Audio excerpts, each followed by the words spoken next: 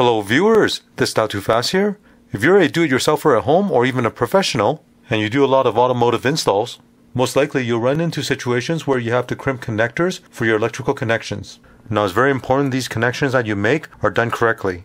If they're not, you're going to have all kind of problems with things not working properly or intermittently, and worst case scenario is the wires can actually overheat, resulting in a fire. So it's very important if you're crimping connectors, you're making a good solid connection. In today's video, I'll show you how to properly crimp insulated and uninsulated crimp terminals. And the key to doing this right is to use the proper crimping tool. In this video, I'll show you everything you need to know, so let's get started.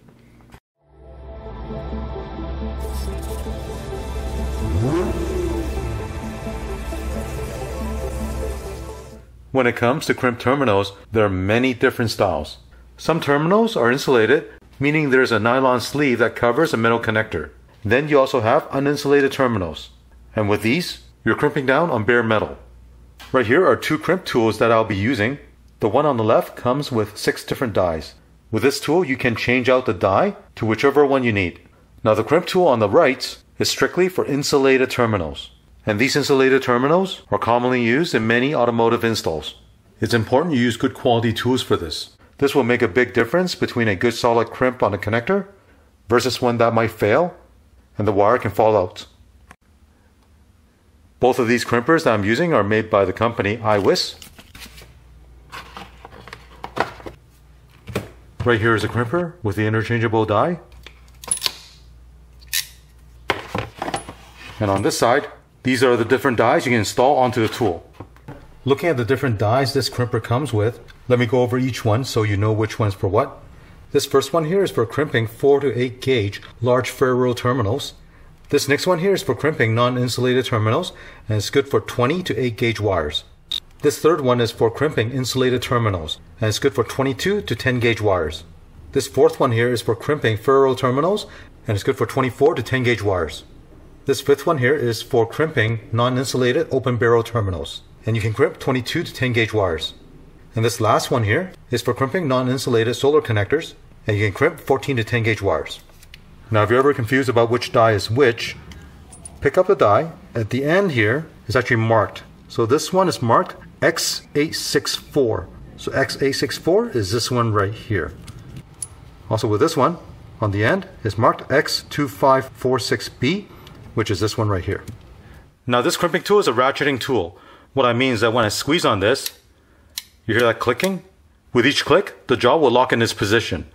If I squeeze tighter, it'll squeeze on the connector more and more. At the very end, when you squeeze all the way, it will release automatically. Now to remove the die, what you want to do is open this up and then grab onto this die, this top one here, and just pull this out. Same thing for the bottom one. Just grab onto it and this will come out. And to install another one, all you have to do is grab another die, push this in. Here's the top one. Now this is installed. As you can see, this system is very easy to use. So here I'm going to show you how to crimp this non-insulated spade connector. There's a female side, and the corresponding die that I'll be using is this one here.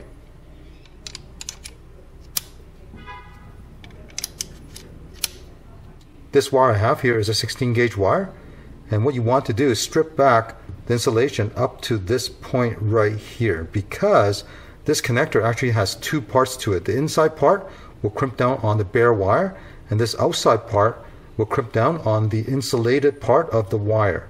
And this acts as a strain relief after the wire is crimped. Again, I'm going to strip the wire up to this point. Using the included wire stripper, it's marked 16 gauge right here. I'll place a wire in the wire stripper right here, and then pull back on the insulation. If you place a wire in the terminal, this is what it should look like. I removed this die to show you this die actually has 2 parts. On this side it has a wider opening, and on the other side it has a more narrow opening. So when you're placing this connector into a die like this, you'll crimp both wings in one single action. Now with the 2 tabs on the connector, you squeeze it in a little bit, and then what you want to do is place this end where it'll crimp down on the insulated part of the wire into the bigger opening of the die.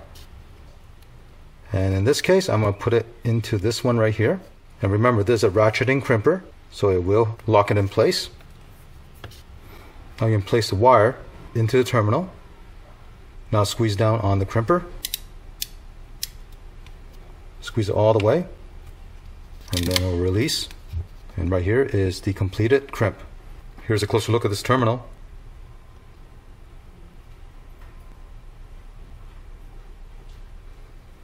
Now, besides crimping these type of spade connectors, if you have any type of connector like this that you use for fog lights or other automotive accessories, the connector that goes into these connectors have the same type of crimp. So like what I just showed you, you can use the same method to crimp this type of connector. Now, as a comparison, let me show you this cheaper crimper that I have here on the left. As you can see, if you look at the die itself, well, for one, this is not an interchangeable die, and secondly, there's only one size of crimping throughout the length of it, so it's not able to provide a separate crimp for the wire itself and the insulated part of the wire.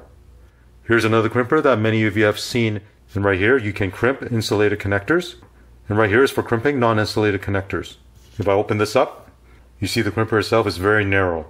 For the insulated side, because this die is very narrow, you're only able to crimp a small part of that connector, and this can lead to a very high chance of the wire falling out. And right here is the crimper for insulated terminals.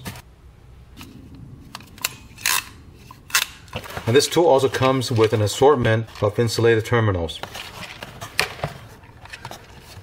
There are 285 pieces of insulated connectors here. So right here you have female and male spade connectors, ring terminals. The red one is for 22 to 16 gauge wires. The blue one's for 16 to 14 gauge wires. And the yellow one is for 12 to 10 gauge wires. Right here I have a piece of 18 gauge wire. And with this wire, you'll be using one of the red connectors because this red one here will accommodate 22 to 16 gauge wires. So here I have a ring terminal, butt connector, a female spade connector, and this top pin is a male spade connector. So let me show you how to crimp this connector on. Besides using this type of wire stripper, my go-to wire stripper is this type. It's fast and easy. All you have to do is put the wire on the correct gauge hole, and then all you have to do is squeeze it and it'll strip the insulation. Now when I crimp these type of insulated connectors, I like to give the wire a little twist just so the wire strands doesn't fray out. Now with this ratcheting mechanism, if you want to release it midway, there's a little lever right here. Push on this lever and it'll release it. Next I'll place a connector into the die like this, squeeze down on it. Now I can insert this wire into this opening.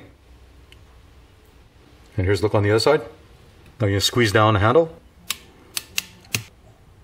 and then release it. And here is the crimped connector, and there's a very solid connection. Now I want to give you a close-up look of this crimp. You'll see right here there is a small dot, and this dot actually comes from the die of this crimper itself. With the red die there's one dot, the blue die has two dots, and the yellow die has three dots. This is what they call a die code engraving. And the purpose of it is to verify which die you used to crimp this connector. So for those of you who like to do automotive installs and you've always wondered what's a proper way of crimping crimp connectors, I hope you found this video to be helpful. So whether you have insulated or non-insulated terminals, now you know how to crimp these terminals properly. If you want to pick up these two crimp tools from IWISS, check out the links below. As always, thank you for watching. Thank you for watching this video. To support this channel, remember to click on thumbs up, subscribe to my channel, and turn on the notification bell so you get notified of new videos.